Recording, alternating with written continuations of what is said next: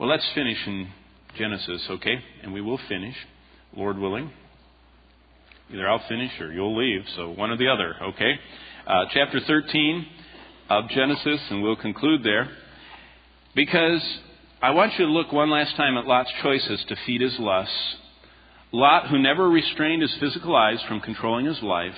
Lot, who we saw already from 2 Peter, was a believer, but he lived with the consequences of his lust instead of the blessings of his faith. In 4 short verses, we saw this morning his tragic path. Verse 10, Lot lifted up his eyes. He is the prime example of this lust of the eyes stuff. Verse 11, one who lives by the lust of the eyes will choose for himself. That's what verse 11 says. And he chose all. Everything he wanted. That's what he chose for himself. And then finally in verse 13, he got comfortable in Sodom, where they were exceedingly wicked and sinful against the Lord. Lot lived for Lot, picked the best. He looked at Sodom in verses 10 and 11. Verse 12, he turned his tents. Look what 13:12 says. Abraham dwelt in the land of Canaan, and Lot dwelt in the cities of the plain. And look at this indictment at the end of verse 12. And pitched his tent even unto Sodom, toward and right up facing, and right on the border of. That's where he was. And then as we saw this morning, look at chapter 14 and verse 12 on the next page in my Bible. They also took Lot, Abraham's brother, who dwelt in Sodom. He wasn't content with looking at it. He wasn't content with being pitched next to it. He moved right in. And we saw this morning, starting in verse 14, what did Lot lose because of these terrible choices? First of all, in verse 14, Lot separated from Abraham. That happens so often. People who are pursuing material things pretty soon have to drop out of fellowships and accountability groups and Bible studies and small group and ministries because they work. They got to work. Of course, they don't tell what they're working for. You know, it's interesting. If our priorities are of God, then our life is not out of control, because anything that's out of control, our time, our priorities, our finances, they're not under God's control. That's what His Word tells us. And so Lot all of a sudden had no time for Abraham. He lost the fellowship with God's friend. He lost the accountability of Abraham, who said, Lot, how does that fit in with God? You know, Lot didn't want to hear that. He lost his friendship.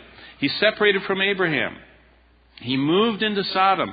The uncle who loved him, the man who shared God with him, was now not as interesting as the glittering lights on the horizon that marked the city of sin and fun. Chapter 19, look at verse 9. I alluded to it this morning, but I want you to see the wording. And they said to Lot, verse 9, stand back. In other words, back off, man. And they said, this one comes in to stay here. You catch it? He came into the city. They knew him as the successful businessman that lived out there in the tent on the horizon that they'd all grown up seeing. Well, he, verse 9, he came in here to stay. So he kept dealing with them. He kept bringing his flocks in. He kept coming to the market and maybe selling his wool goods. I don't know, his cheese. I don't know what he was selling. But Lot finally stopped coming to market and just moved into town. And he keeps acting as a judge. We'll deal worse with you than with them. So they pressed hard against the man Lot and came near to break down the door. So Lot, secondly, not only lost the fellowship, accountability, and friendship with Abraham, he lost his testimony. The citizens of Sodom mocked him and said that he who lived among them couldn't comment on their lifestyle choices. Now we know from Peter that every day Lot was vexed in his righteous soul by what he saw and heard them doing. But he lost his testimony to them because he became a part of them. Verse 14 of chapter 19, it says this, so Lot went out and spoke to his sons-in-law who had married his daughters. And he said, get up, get out of this place, for the Lord will destroy the city. But to his sons-in-law, he seemed to be joking.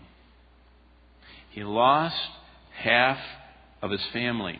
They wouldn't leave Sodom, and they were destroyed with Sodom.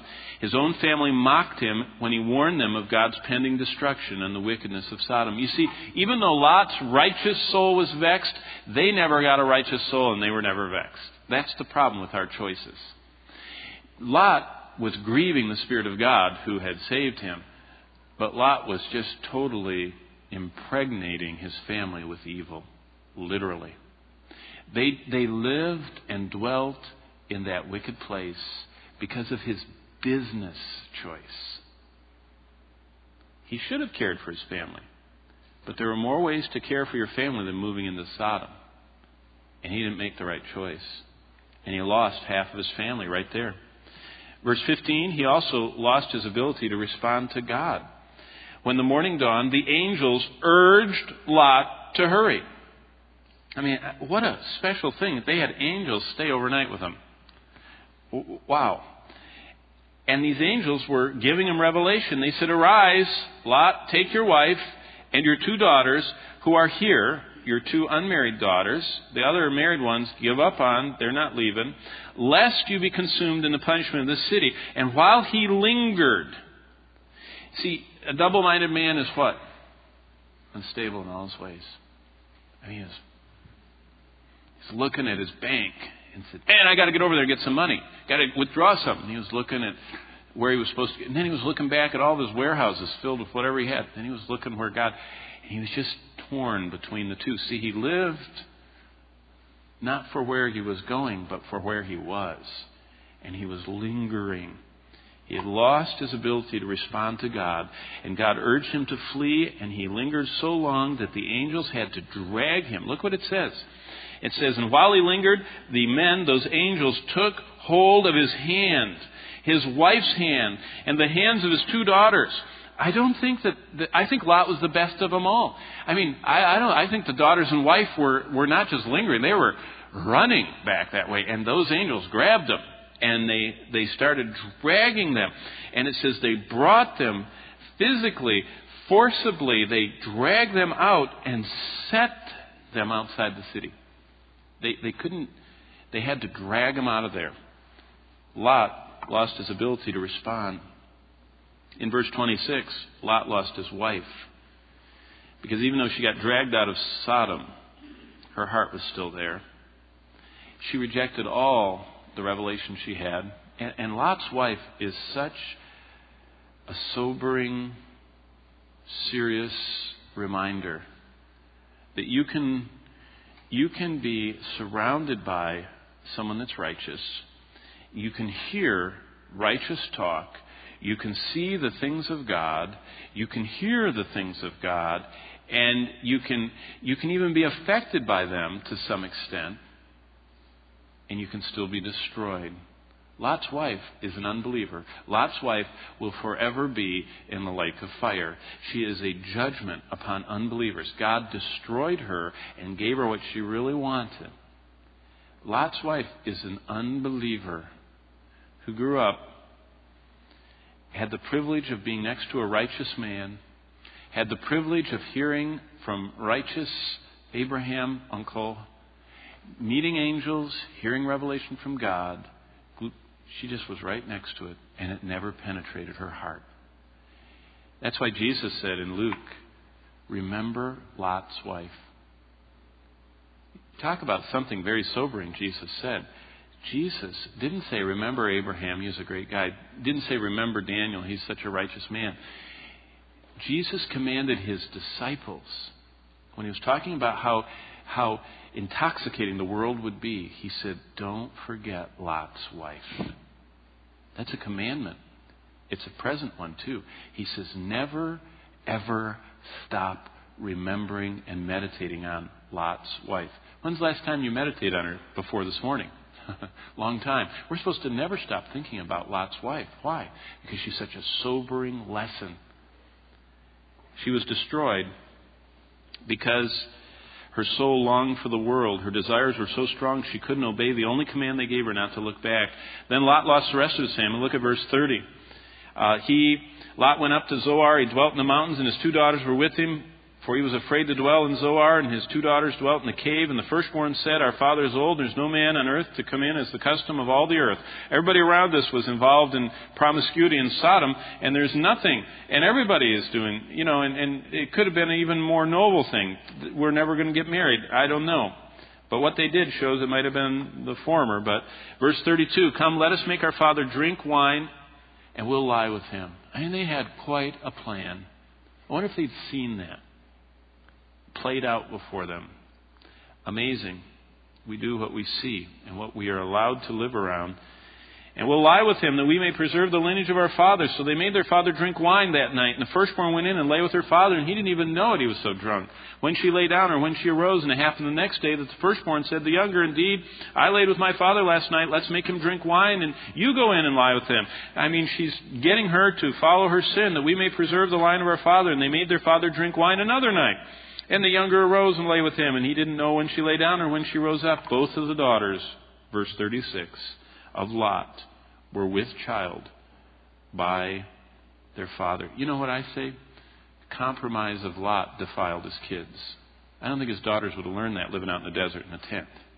I don't know, but it sounds an awful lot like Sodom to me. And the firstborn, verse 37, bore a son and called his name Moab. He's the father of the whole Moabite nation to this day. And the younger also bore a son and called his name Ben-Ami. And he is the father of the people of Ammon to this day. Abraham had children, had a son specifically, who became the people of God. Lot had two sons who are characterized in biblical history as becoming God's enemies. The Moabites and the Ammonites had to be exterminated because of their sin, because of their wickedness, because of their worshiping of horrible deities. Lot lost the rest of his family as his remaining daughters began to act like the people they had lived around so long in Sodom. They knew the tricks. They watched the sinful ways of Sodom so long, they just did what they had learned, and they tricked their dad. And finally, in verse 38, Lot lost his legacy because his descendants were defiled and became the enemies of God. Lot was tempted and never seems to have resisted. God allowed him to choose to go up the hill toward Abraham, and he said, no, I'm going to go down the hill toward Sodom. Lot was drawn toward the wrong things, the things that were against God, not the things that were for God. Lot looked at Sodom with the lust of the eyes. He faced his tent toward Sodom, and he moved into Sodom. It would be difficult to decide whether or not Lot was truly a saved man just by reading what we read tonight. He made no positive contributions to the life of faith. He chose always the lower, the carnal, and the worldly path. He left the fellowship of the faith at the earliest possible moment and never seems to have been restored to that fellowship. He made no mark for God. His family ended in disaster. The last we see of him in the narrative is he's drunk and dishonored. Indeed, were it not for those two verses, the remarkable statement of Peter written several thousand years later, we would be justified in concluding that the root of the matter was he was never saved. Such is the life of a backslider, and may God deliver us from the lust of the eyes. Abraham faced the same temptations, but Abraham stayed a pilgrim for God in his tent. He never moved into town. Abraham built altars everywhere he went. What's an altar? An altar was a place where Abraham remembered the promises and the presence of God in his life. Everywhere he moved, he built an altar to remember God's promises and his presence. Abraham became a hero among all mankind. Lot ends ignominiously in incest. Abraham is called God's friend 3 times. Lot fades out and his family becomes God's enemies. Why is this? The lust of the eyes made Lot conform to the world. All that he lived for went up in smoke, and he was buried under the ruins somewhere in the area around the Dead Sea. Lot is a warning to all believers not to love the world, not to live by the lust of the eyes, not to become friendly with the world or be stained by the world, because the day of reckoning will finally come. It's the care of stuff, Jesus said, that makes our hearts grow cold.